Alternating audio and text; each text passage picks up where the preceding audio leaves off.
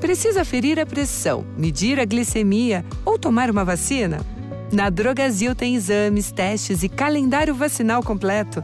E o que é melhor, tem sempre uma Drogasil aí perto de você. É fácil, prático e rápido. Dá para ir entre uma música e outra. Procure nossos farmacêuticos. Quanto mais você conhece o que a gente faz na Drogasil, mais você se cuida.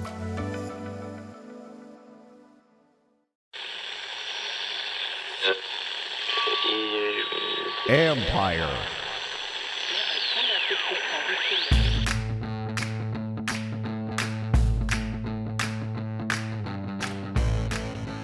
Hello and welcome to my podcast. Do me a favor, subscribe to the John Carm Report wherever you get your podcast. You're watching on YouTube, hit that like button, hit that subscribe button.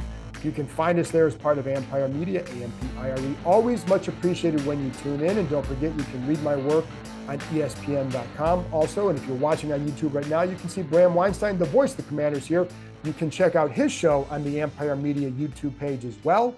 And the Ben Standig has a show on Empire. Bram, you're getting everybody on Empire. Building an empire with Empire. I like that. So we're building it up. I think, go.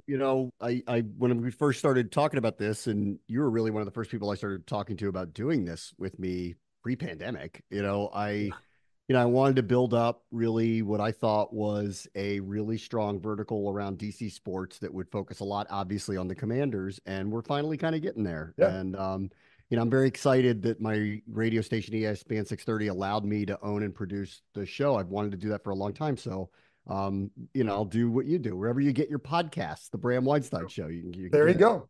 There you go. And again, my work on ESPN.com. And so I have a story up now from after the game about Jaden Daniels' performance. I'm sure you are familiar with what Jaden Daniels did the other day. Yeah. And I'll have another story up later this week. I think on the O-line, we'll see. Working on some other stuff that's going to be fun later on down the road, some of which involves Jaden Daniels. A lot of fun stuff coming, Bram. Anyways, let's talk about the game, because I babbled on for a while after the game. But I am curious what your perspective is on the game. Now you've had a day to process it. What jumps out at you the most when you look back on that? I thought they were very competitive. We've talked about this a little bit privately and publicly, that I haven't seen a lot of, and this is just modern NFL practices because a lot of it's been negotiated out in a CBA. There just isn't a lot of hitting going on in practices. So I just kind of didn't know what kind of aggressive team we're going to get. I mean, they keep telling us they're going to be this really aggressive team, and I assume that they will be, but I just haven't seen it. So this was our first, I was walking into this game going, this could be the first time it's a full go. First time. And I wanted to see what that looked like. I thought they were very aggressive. If we could have that first quarter 58 times during the regular season, that would be great. Off of what Jaden did on the limited series and off of the way the portions of the starting defense that actually suited up and played. Thought that was pretty good. But I've already rewatched it, and I'll be honest with you, there were some really great moments. Obviously, we can talk about Jaden and what he did. There were great moments. But I think largely there's a lot here to work on, a lot. And, it is a preseason game, but, the issues with the offensive line reared up if you really rewatch it. Oh, yeah, and sure. I'm willing to be very careful about being too critical, because I know how many people did not play. So they just haven't had their group. But if you really kind of take a closer look at it, the offensive line was problematic for sure. Well, we can stay there because that is an issue. And we will get to Jaden Daniels because, his development and growth mean everything here. But there's two things with the O-line. First of all, I thought Cliff Kingsbury called a good game given what they had on that front and not putting him in position to, sit there, hold the ball, go through read after read after read. But my concern too is, first of all, I don't think they have any depth at tackle beyond the top three. But they also haven't worked together, Bram. So what's your big concern with that group? Yeah, I want to be fair here because Chris Paul was playing right tackle. Right. That's not fair. I don't care how he did well or not well. It's just not fair because he hasn't played that position. Right. So I just want to be, I want to be fair about all of this. I agree with you. I think we weren't sure about their frontline starters, let alone the depth. So we've had, the other day at the New York practice, I felt like it was kind of a bust because there were so many people missing and I'd put so much stock in it that I really wanted to see how would this line compete against the Jet starters. Right. And we just didn't get that because of injuries from Coleman, Wiley. They're being careful with Lucas. They were very careful with him the other day. I don't blame them at this point. So I think it's really hard to judge it. But I will say this, like, of the starting group, like Nick Allegretti had a penalty and a couple of bad misses, and some decent work, but a couple bad misses. And so he's one of the starters for them. Like the backups, and granted, some of them have been here a few days because of attrition, got beat pretty badly by backups of the Jets. So I just think, like, on the whole, the offensive line remains a concern to me, but until I see who they think their group is going to be, and I know they are really dying to turn the lights on Brandon Coleman to see what it looks like in a preseason game. And I really hope that happens against the Dolphins. Until we get to that, it's hard for me to really make a judgment. But I will say, like, from a depth perspective, there's concern, obviously. Right. And I think that's my concern too. And you're right. Like, Mason Brooks also is not a tackle. Chris Paul is not a tackle. I'm not sure Trent Scott is either, but that's his position. So that's part of the concern, right? And, but the bigger concern I have is getting that first group time together, because I think the interior could be solid with Biotish, Cosmi, and Allegretti. But you're right, Allegretti had a couple, not so great plays, but I do think they can be solid, but you've got to see them together. And that's my concern is, how much time do you need to build that cohesion to become a good group that's productive right away? But I also, then Bram, I'm going to go back to play calling and the quarterback, because again, like, the play calling matched what they had, and they took into account what they had, I felt, right? And if he does that, I think if you continue that, there's going to be sometimes going to be an issue, but if you do that, you can mitigate some of those issues. I still have concerns about where they're at because we just haven't seen them together as a full group. Yeah, I think for a first go, I agree with you on Kingsbury. I was very impressed. I mean, we were set up for, they really don't want to show a lot because, they know they have this advantage in the early part of the season because nobody really knows what their offense is going to look like. So they're going to be careful. And to your point about, I think he knew what he had in front of him and he wanted to be careful. There were 3 separate drives with 3 different quarterbacks that he opened with a play action rollout to try to, like, allow the quarterback, I think, to get out of the pocket and help him a little bit. And it really, to me, was not like them trying to necessarily call plays, but I think just get everybody comfortable and not feel some kind of rush early. Because I think the protection was in jeopardy. I loved the sprint option call. I thought that was amazing in the fourth quarter that led to the Wiley touchdown. And I will say this too, overall, I think not Mariota because he didn't play very much, but the 3 quarterbacks, if Jaden had a great drive, obviously.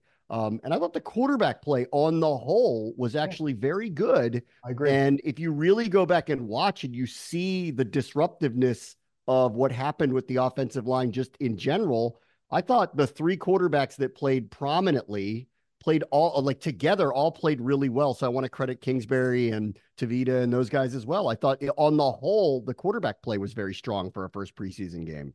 And I think because of what we're talking about with the line, it's not like they were under siege all night.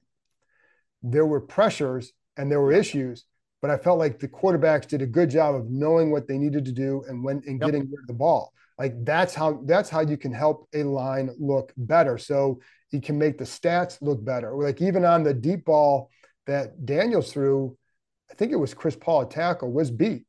Didn't matter because the ball, you hit your plant step, the ball's out. So like there are ways to lessen a guy getting beat, but you still want to see it better. But again, it's not that I don't think that the starting group can do something. It's that we just haven't seen it. And like, correct. You want to see Coleman next to Allegretti because they need to build up the communication and seeing like, okay, we can talk about this in the classroom, but I need to see how Brandon Coleman's going to react to this kind of a stunt. So I know then how to play it myself. Right. And I think Allegretti and Biotish were working some of that stuff out during the Jets practice as well. So those are the things that you need to see. And how do you get there if the guys aren't out there? That's tough. Yeah, I agree. So I think the offensive line to me was concerning in rewatching, obviously. And I went in, just going, God, I hope they protect because I knew what the situation was going to be going in with all the people moving around and jumping around. Quarterback play was very good. I am very happy for De'Ami Brown. I'm very happy for him. Like, he has had a really good camp. He has shown up a lot. He gets name checked a lot. He made an outstanding play on that third down throw from Jaden. He made another really good catch later in the half. And like, he's one of those guys, he's a carryover. We're not seeing many of those left here. I think that they have tough choices at the bottom of the receiving core to get to 53 to make, but he has more than made a case that he should be here. And the way he's performed, I wouldn't be surprised if he starts getting more prominent opportunities as camp progresses, even into the regular season, because he's shown the propensity to make the type of plays that got him drafted as high as he was in the first place. So I'm actually he's had a long road to get to this point. I'm actually very happy for him that it's like kind of coming together in this offense for him. So let's stay there, because to me, part of the equation there is he wasn't exactly wide open on that play. Nope. Quarterback throws it. That's a big deal. So I think, and what I also liked, and I brought this up on the podcast of the game, but I'm curious. Check to him too, John. Like, check to him. So if you're De'Ami Brown, how does that make you feel that they check to that and then he drops in a dime when you're covered? Yeah, no, it was great. I mean, like, I'm happy for him. Like, he clearly, like, I've been saying this all camp. I'm like, I want to see one more go with him, because I think he's got, a level of talent that's higher than the average player. And I don't want to just give up on people. And I know he just hasn't had a lot of opportunity. And then, all of a sudden he's really kind of popped off in camp for them. And he's made catches like this in camp. And then all of a sudden he makes one of them in a game like this. And he had another one. I'm just happy for him. Like, we had the one in the practice. Trust him. He's building a relationship with Daniels. Frankly, we've talked a lot about like who's the number 3 or a trusted target on the outside. It might be him, as things kind of emerge here. So I'm happy for him. Well, I don't know who would be ahead of him for the number 3 spot at this point. Nobody. Yeah, it's not McCaffrey. No. And then like Zacchaeus is a slot receiver who he's had a terrific camp, and I think they love him. I like him. Yeah. He's a pro. And how they use Dotson's going to be interesting. I don't think they want to show us what they're going to do with him, but we're going to have to see. But I think the storyline of De'Ami, like his time running out here, hold the phone on that. Like, I think we're seeing him kind of rise up the depth charts immediately here to someone who goes from will just only make the team, but at this juncture, I would assume that he'd have a lot of plays out on the field with the starting offense. It sounds like he's your front runner for offensive MVP in the NFC.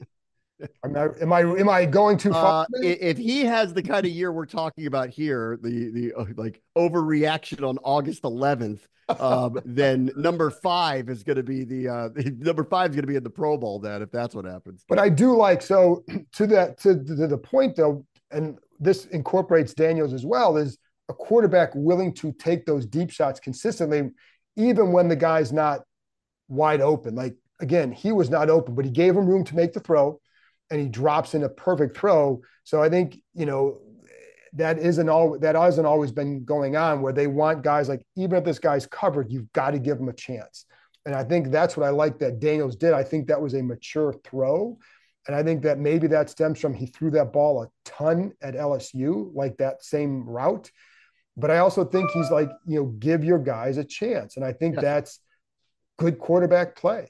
No, I mean, we've seen it in practice a couple times too, when they've had the faux-ish pass rush. He knows he's not going to get hit, but and he's put the ball down the field effortlessly where it's supposed to be. Give a guy a play. I referenced this a week and a half ago now, the one to McLaurin, that really, I was like, okay, like these are the things that if he and I think I said it at the time, I go, if he does this in the games, he's going to end up in the Pro Bowl. And that was your first glimpse of it, and it was the first time he was in a third down situation. First time he did it. Like, now, again, that wasn't Sauce Gardner or DJ Reed covering him. Okay. Right. That wasn't Quinnen Williams, out there chasing him. The Jets didn't play their guys, but I don't want to, downplay what happened. I think that was a really big deal. And John, I know you weren't at the game, but this is the first time I saw this. The smile on Daniel's face in his press conference. And I got to do a post-game interview for the broadcast with him. It was like, he was so genuinely happy, I think, to get it over with, to put all that stuff behind him, and that he knows that even in a limited amount of time, he did a couple things that were great. And he's left. You only get one chance at a first impression. That was a great one. He knows he did it. Just the look on his face was it was pure relief and joy. And it was really nice to see that as well. And you saw that after the play, the throw to Diami too. But that's who he is. Like, I remember talking to Herm Edwards about this back in the spring or winter, just how when he had him at Arizona State, he'd make a bad play and the guy was still smiling, not because he's happy he made a bad play, but because he's like, don't worry, coach, I got it, right? But he just has fun playing football. And that becomes so infectious for guys. And it's funny that I say that, you know, this, like, not everybody who's out there loves playing football. It's just that that's what they're good at. Yeah. And it's what they have to there is certainly a number of guys who do love it, but he's one of them. And when you love it, you can max out when you have it. And I just kind of, I don't know, I don't want to speak for him or get into his head or anything because, they've been very careful about giving us a lot of access to him really in general throughout this entire process. I don't really feel like I know him very well at this point, but the read I get on him is like the work ethic's there and he's very humble to start with, but he's put his head down and he's been grinding and working and working and grinding and grinding. And the coaches keep, referencing like, he is moving along at a really rapid pace because he's doing the work to do it. And this was the reward of it. Like, it was the first opportunity to have a reward of it. And I think it was a relief for him. And it certainly was a relief for all of us that are sitting there going, is he the guy? Is he the guy? Is he the guy? And that's not going to be proven in one series in preseason game number 1. But again, you get one chance at a first impression, and the first impression is going to leave a lasting one because that throw was amazing. And then just how effortless the 3rd and goal run was for him. He'd been there before. Like, it's great to see, like, obviously there's so much that we're pinning hope on him. And for a first go in a very short period of time, he's lived up to everything I think we thought he would be. For the entire month of August, the Adventure Park at Sandy Spring is offering multiple ways to save on climbing and zip lining and 50% off axe throwing. There are only a few Sundays left without football, so it's time to get that last summer adventure on the schedule. There's no better place to spend the last few days and nights of the summer with friends and family. Don't just take our word for it. The Adventure Park at Sandy Spring was named the #1 aerial adventure park in North America by USA Today. Anytime you're thinking about reaching new heights, make sure you know before you go.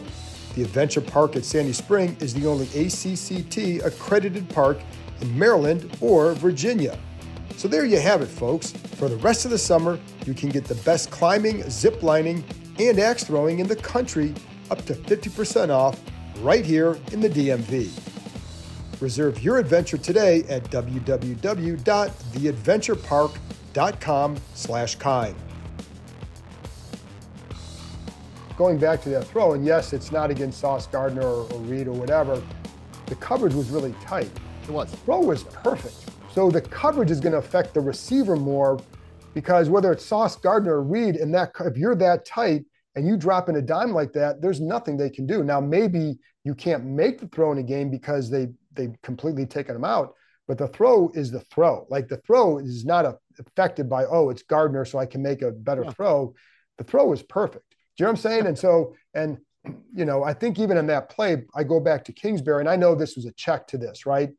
But you hit your plant step and you go, and I like how he throws a safety with his eyes. He does this in college. It's just a continuation of that mature quarterback play, but it's like plant step, balls out. So even if you're facing that front, there was pressure coming from the outside, but the ball's out. Yeah. And I mean, like, again, I don't want to undersell it. I think it was a big deal and I think it was great. It was really great. But like, there was a rookie quarterback for the Jets that made 2 throws just like that later in the game that helped them win. So, like, I just want to be careful. It's a small subset. It just was a really good first impression. It's what we have to go on. But right. I think what the other part of that, Bram, is, to me, it's a continuation of what we've heard and seen, right? So we've heard all the work ethic and all that, and the studying and all that.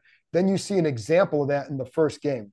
And we knew about the downfield accuracy. You see example of that in the first one, right? So it is a tiny sample size, but we already know, like, some of this stuff has been building, and I'd be curious to see how it looks against, Miami's defense. But are they going to even play the starters, right? And right. I don't know, and so it may not be until with the season opener that we see. But here's the other thing. We're not going to know how they're going to really use them until then That's either. right. We don't. We really don't. But again, like, I know that the coaches don't want to say this, and they're not going to suggest that like that was a bust on Thursday, but the weather, the injuries, it was like for some of the things that you would have hoped to have gotten out of it. I'm hoping we get better weather and a close to the full arsenal of the offensive line, because the same thing is going to happen here. Like, I'm expecting Jaden and the quote unquote starters to take a big chunk of that Thursday practice against Miami. And then the game is going to probably be a similar amount of playing time. So it's a big deal. Like, I'm hoping we get to like see what what we think we're going to see against Tampa Bay in that Thursday practice in Miami. And we'll learn more this week if those guys on the offensive line are going to be available or not.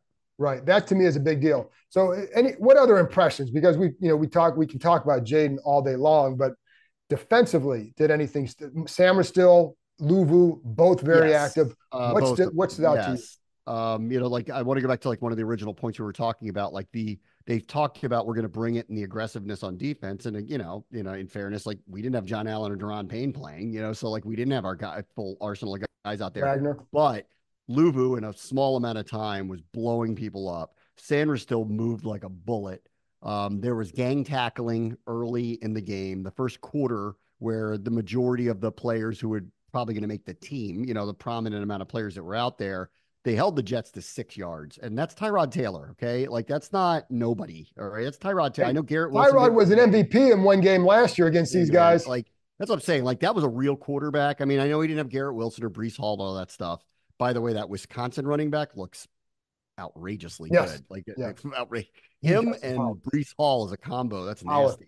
But that was Tyrod Taylor, and the defense was moving the way we thought they would move. There were a couple of missed plays along the way, but outside of that, I like the aggressiveness. I like the push up front. Luvu and Sanders still really stood out there. So, and again, in a very small subset, what they promised we'd see, we saw, for a quarter, and then things flipped around on them once all the other players came in. But overall, I felt relatively good about how the defense played. How about cornerback play? I'm worried about Forbes. I mean, I'll just be honest about it. I'm like worried about him. I've been waiting for fluidity in competition the way there has been at the offensive line at the corner position, because I thought it would be more open than it appeared through the first couple of weeks. I think we're going to get it now.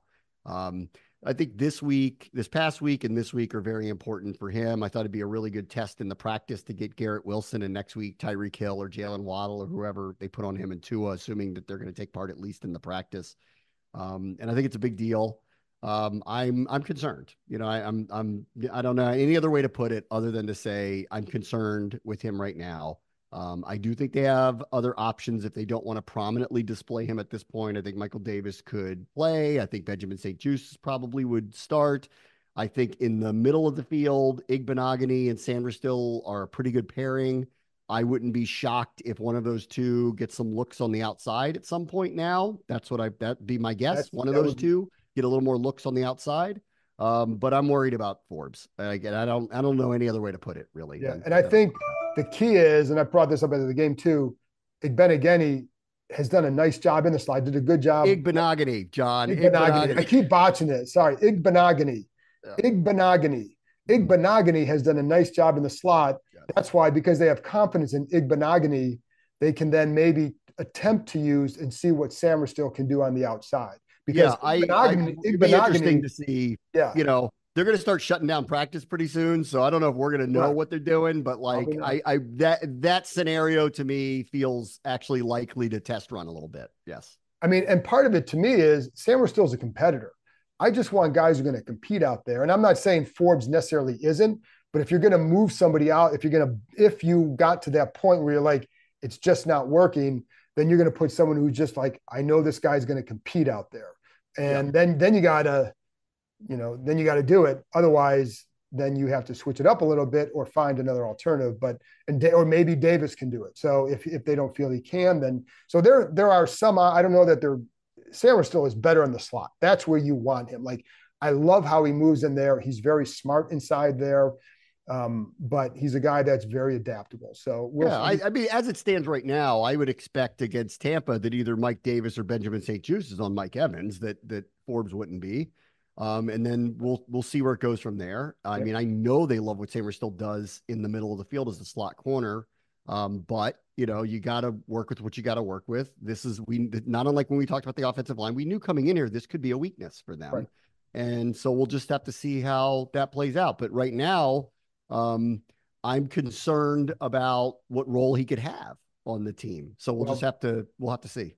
Yeah. And like St. Juste, I think has been fine in camp. I think, you know, Wilson got him the other day. Wilson's one of the best receivers in the league.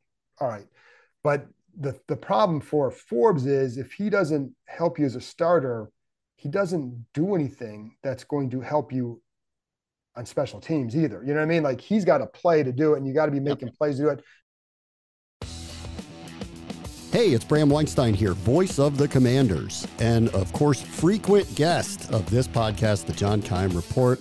I wanted to let you all know that my show, which airs at 11 a.m. to 12 p.m. on ESPN 630, is now exclusively produced by Empire Media, my company, and is going to be distributed through our network. So I'm asking you, please, if you subscribe to this show and love this show, give mine a try as well. Subscribe to the Bram Weinstein Show wherever you get your podcasts, and many of the shows and many of the elements that are in the show will be available on the Empire Media YouTube channel. We're going to talk a ton of Commanders and other DC sports. Check it out. Last thing, any other final thoughts takeaway from that game that you're looking forward to seeing as we move forward? Yeah. So I think the story's getting rewritten on Jamin Davis. Like, not unlike De'Ami Brown a little bit, but De'Ami Brown didn't get asked to change his positions. Jamin Davis did. Mm-hmm. I've had an opportunity to talk to a lot of people about him. And, you know, we talked about this here, and I think people just started crunching numbers and not seeing a big impact on the edge. And you start going, is this guy even going to make the team? And as it turns out, I think internally they view his progression at this way differently than people on the outside do. Secondarily, like they gave him a lot of run. Like he played a lot of snaps yesterday. I think they feel like they need it. I've been told they're like, he is all in for this. Like he's not reluctant whatsoever about it. Like he wants to do it. He's been all in about it. They know what kind of athlete he is, and the coaches appreciate that, and they're willing to kind of move along with him. And while he learns, because he doesn't really have any pass rush moves, like this is an all new thing that he's doing. But there were moments where he was strong against the run the other day, which I know they're looking at him going, could he actually be a 3-down rush end for them? And I think that's a big time open question. But as a situational rusher or someone who is perceived as valuable for some kind of role for them, I think he's way more on solid ground than I think we thought even a week ago. Agreed. And that's, I think, got confirmed by his play yesterday. So agreed. I would say Jamin Davis, if there was a storyline that was like, I don't know if he's going to make it, I think we could put that to bed for now. Like I not only I think he's going to make it, I actually think that there might even be a more prominent style role if they figure out what he's best at. They keep talking about that. We're going to figure out what he's best at. And I think they are going to do that. And so I feel very differently. I'm happy for him, and I'm happy for De'Ami, the carryovers that seem to have kind of gotten through this wave and stood out and are going to be people that are going to perform for this new coaching staff. And still got to see it in the season. We all know that, but the good start for them. I would say my last word on Davis would be played with a lot of power against the run. He was struck hard. He's very raw. As a pass rush, you can see he's got to develop a plan. He's got to develop, just better instincts for that. That takes time. But I keep saying you don't get rid of size and speed. And there are times where you see him use that speed when he's moving laterally to chase guys down that I think jumps out to them. So I think that to say about it. If he, and this is a big if he really develops and becomes a player who basically kind of turns his career into becoming this, whether it's here or other places, Ryan Kerrigan is going to look like a great, great football coach, because it's a big part of what's happening right now with him. Sure. And then the last thing I want to see is Johnny Newton. What's his schedule look like for him this week, to see when he gets out there, because you have Like the same thing with Coleman. Like they need to get these guys on the field, especially Coleman, because he's going to have a prominent role possibly early if he can get back out there. But are you able to do that if he doesn't get back out there? It's day to day, week to week. We'll see. Anyways, Bram, thanks for joining me. For everybody listening, thanks for tuning in. I will be back. I've been doing a daily practice report, but they don't practice until 2:00 on Monday. It's a shell practice. Unless something big happens, the next time you're going to hear from me is after the Tuesday practice, which goes back to the regular time at 9 a.m. And that one is in pads. So anyway, folks, again, if there's big news on Monday, if there's anything worthwhile talking about, I'll do it. If not, I'll talk to you Tuesday. I'll talk to you next time.